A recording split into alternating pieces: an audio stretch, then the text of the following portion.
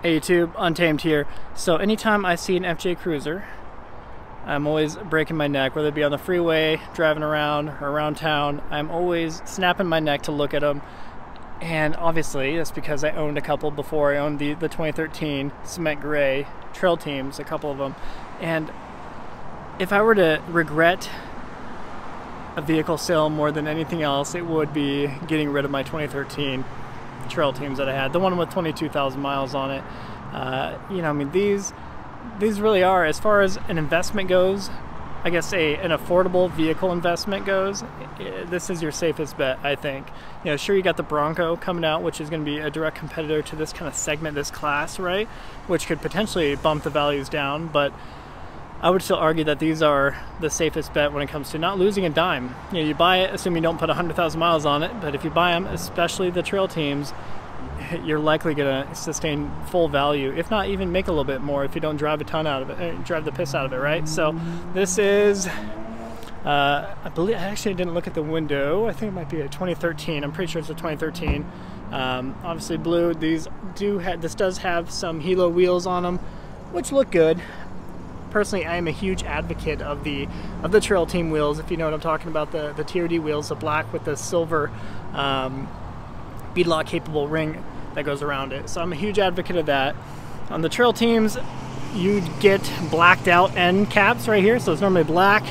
This right here is blacked out.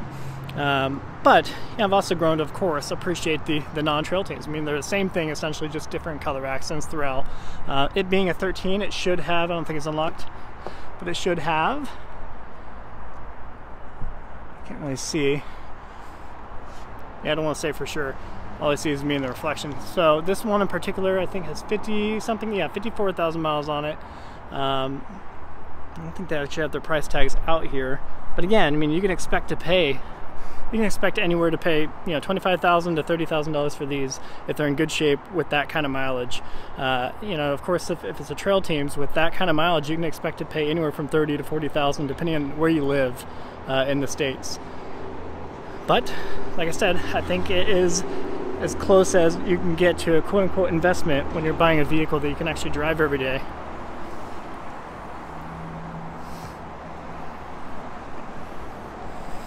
I love that, you know, this rear hatch it swings wide open. It's just such a rugged and versatile vehicle.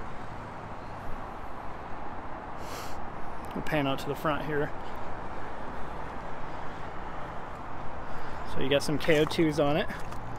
Just because I know a lot of people are always interested, let me see if I can see the size real quick. So these are 265/70 17s for anybody wondering.